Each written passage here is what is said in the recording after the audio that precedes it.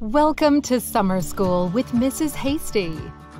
Nutrition, exercise, water, sunlight, temperance, clean air, rest, and trust all make a healthier you.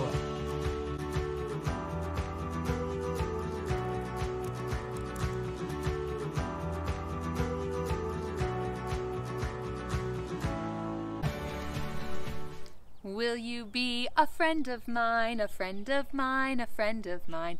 Will you be a friend of mine and play a game with me? Yes, I'll be a friend of yours, a friend of yours, a friend of yours. Yes, I'll be a friend of yours and play a game with you.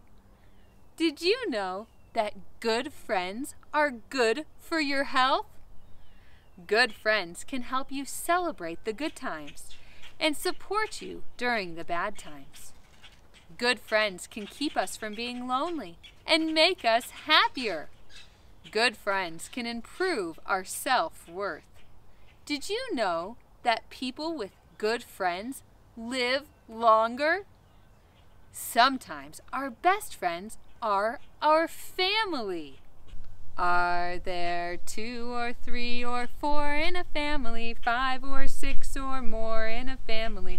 You're in a family, I'm in a family. Families all are different. Families are large and families are small. Families are short and families are tall. Families are not the same as you recall. Families all are different. Did you know that kids who spend more time with their parents do better in school and are better behaved? They are. Families can support us and help us make better choices, like the choices we've been talking about during summer school. Families work together to eat better foods, to spend more time in the fresh air and the sunshine, and to get more exercise. Families can support each other to help make healthier choices. Sometimes we want to make healthier choices, but we just can't do it on our own. And some of us don't have the support of good friends and family to help us make those choices. I want to tell you about a friend who loves you and wants to help you make good, healthy choices. Jesus said in John 10:10, "I have come that they may have life and have it more abundantly." I believe and trust in my friend Jesus. He wants to help us make healthy choices. Trust and obey, for there's no other way to be happy in Jesus, but to trust and obey. Good friends, family, and trusting Jesus. These are all relationships that help make us healthier people. I know an animal that can teach us a lot about relationships and trust.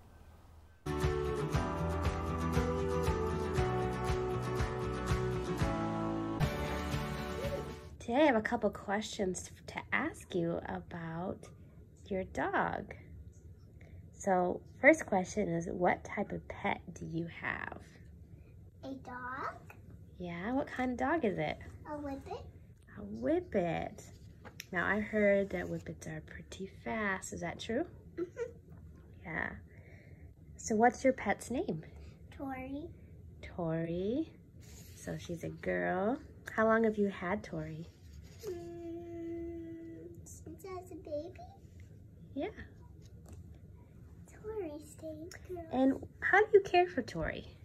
I give her food and water, and she has a place to sleep. Where does she sleep? In my room and in my bed, but sometimes she goes to her bed too. Okay. Does Tori ever need any exercise or anything?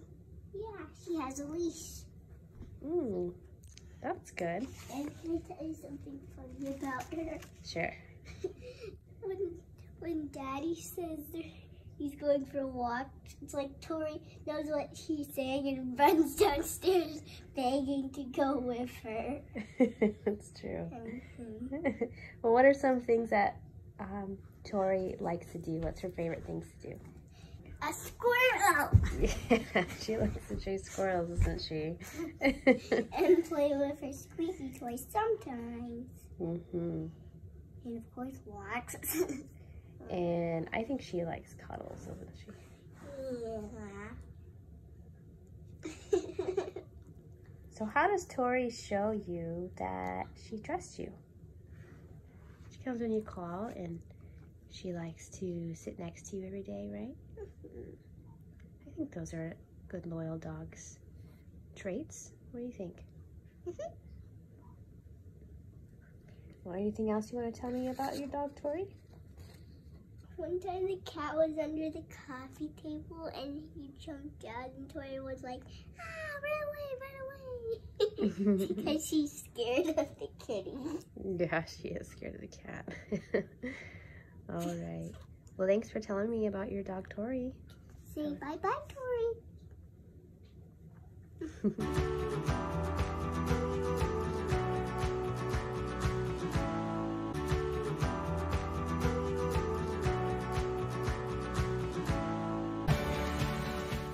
We have a fun science experiment to do today, and you can do this one at home. All you need is a couple pieces of tissue, a rubber band, a stick, a cardboard tube, and some sand. Let's start by putting one of the tissues around the end of the cardboard tube. Let's pull it tight. And secure it with a rubber band.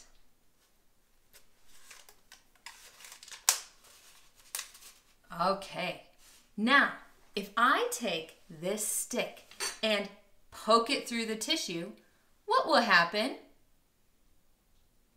Do you think it will break? Or is it strong enough that it won't? Well, let's try it. Oh, it broke right through. I have a hole in my tissue. Tissues are not very strong. They're soft material, so it didn't take very much pressure to poke the stick right through. Let's try this again. A new tissue. I'm going to pull it nice and tight. And secure it with a rubber band. This time, I'm going to put sand in my cardboard tube.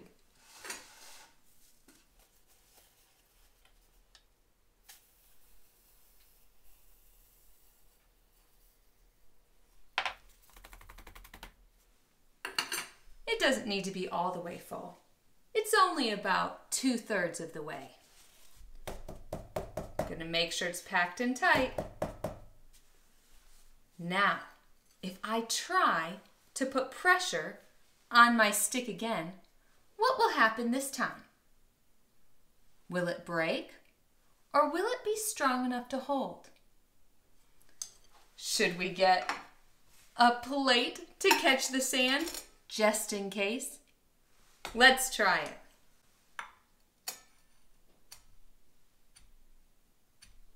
It's not breaking. This tissue isn't any stronger than the one I used last time. What's the difference? The difference is the sand. Each piece of sand by itself is very thin. It just falls right through my fingers. They're not very strong alone, but when you pack them together inside the cardboard tube, they pack in tight, and when it presses against my stick, it presses out against the sides, and together all of the sand is strong. Did you know that it's the same way with us? By ourselves, we're just like these pieces of sand. not very strong. But when we pack in with friends and family and our faith, we are a lot stronger. We're healthier people when we have other people we trust around us.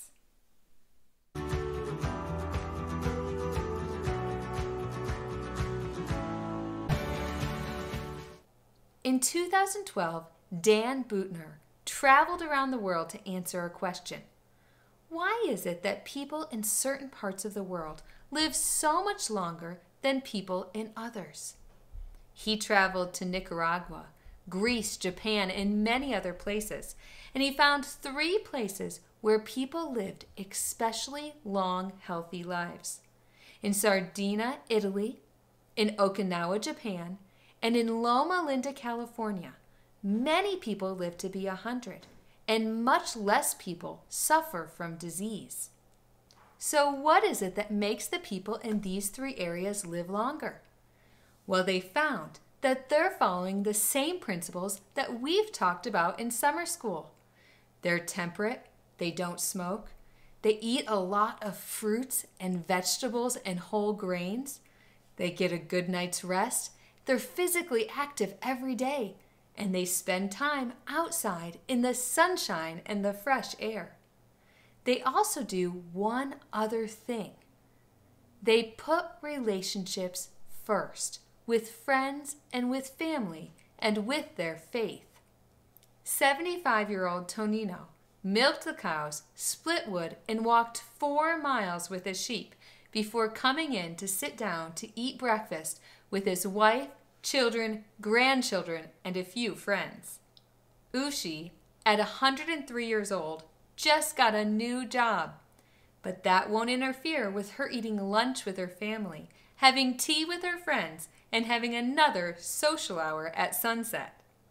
Marge, at 101 years old, just renewed her driver's license.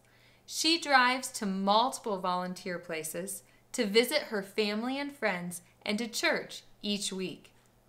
Dan wrote about these people and places in the National Geographic article titled "The Secrets of Long Life." Relationships was one of those secrets.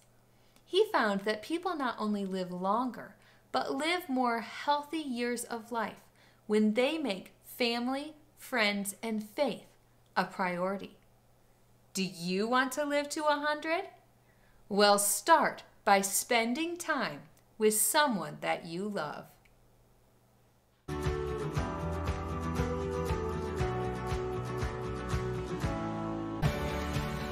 Are you ready to do another craft? Yeah! Good. What do we like to send to our friends and our family that live far away? Do we send them cards? Today, we're going to make a pop-up card to send to someone that we love.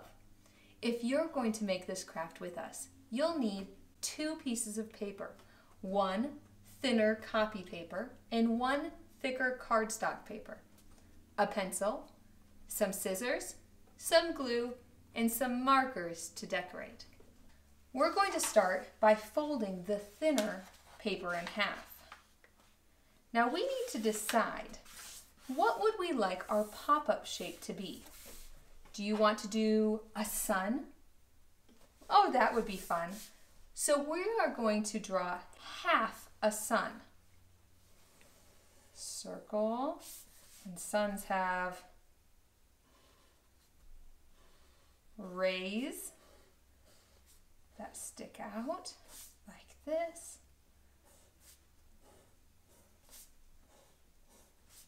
What a nice sunshine. Now, we're going to cut out our sun along the edges, but we need to be very careful because we don't want to disconnect it from the paper.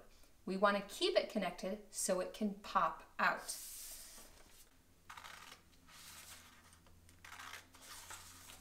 Now I'm in the center again, so I'm going to cut another line. You can see when I open it up that it's still connected on these 2 sides. Now let's erase this pencil that I made. so you can't see it through. Now we're going to fold our cutout, our sun, the opposite direction from the way we're folding our page. Our page folds back, but our cutout folds forward. Okay, now we're ready for the other paper. I'll make a star on here. We're going to put the sun on this one. We're going to fold it in half. Very good. Now we need to glue this paper inside. Are you ready to help with some gluing? Yeah. Don't put any glue on the sun, just on the paper around the sun. Yeah.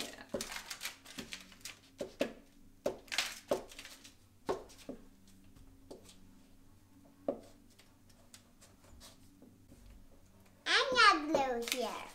Okay, let's glue it down.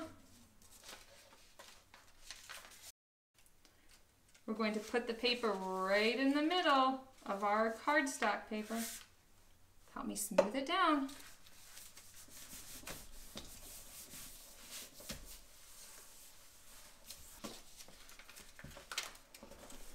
Now we've got it folded correctly, so you can see that when we open our card, it pops out. The sun pops out. Now we just need to decorate it. Are you ready to decorate? Yeah. Okay.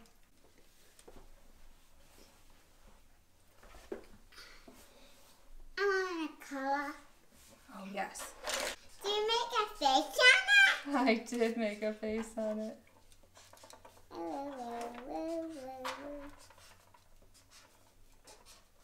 Who could we send a card to? You could send it to cousins and aunts and uncles, grandmas and grandpas, right? And friends. Do you have friends? I'll give it to Jonathan. So many friends that we could send our cards to, huh? Okay, I'm going to write on the front. When you're done, can I write? You can. Are you going to make flowers on the front? No.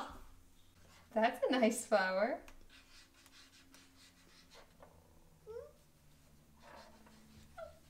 Beautiful flowers. Look. Yes.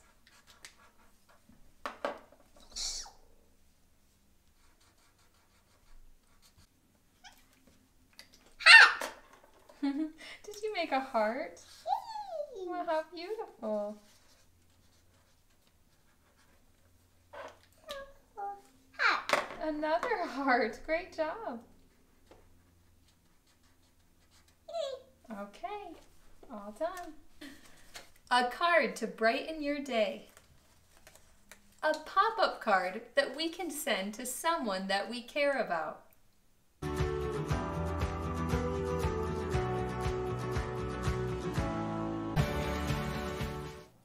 Thanks for joining me for summer school today. And don't forget to come back again for more learning fun. Let's have fun learning how to be a healthier you.